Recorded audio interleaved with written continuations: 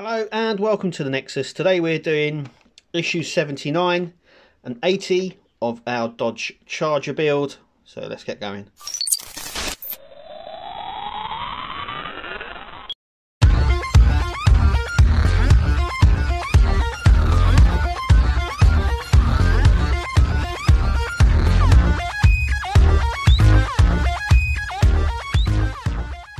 Okay, so firstly we're going to do issue 79, issue 80. Issue 80 actually marks the last of our big panels that we've got. So this is effectively what we're doing now is what we done in issue 77 and 78. It's just the other side of the car.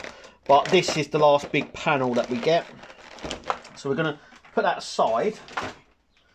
And we're going to do issue 79 first. And this one is pretty straightforward.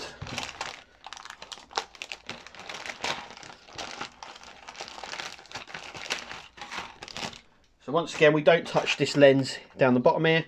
We're just fitting the inside panel to the car. I do believe using SM screws, which are in here. I'm just going to double check that. Yep, just going to fit that on the inside of our car panel with SM screws. So that's what I'm going to do now. Okay, so this is the panel we've just stuck on. I'll flip it up this way. Some screws here, here and here. So that is it for issue 79. So a nice quick one.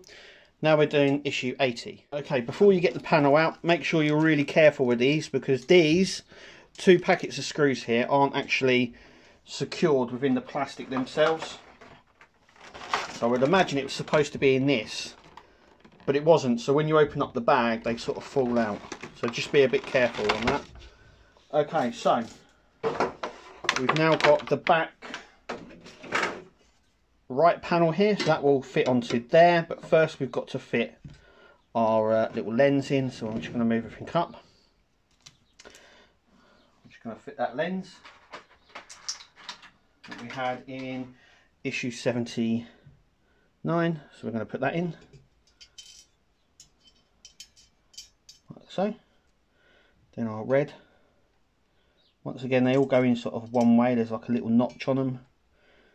And then that on the top there. Making sure it's all secured in properly. So there we go. And we're going to use the DM screws that we got to secure that in place. So I'm going to do that now. Okay, so we've secured that in place. That's what it looks like. Now what we're just going to do, I'm going to place this on the side here, making sure it's all in. We're going to flip the car around.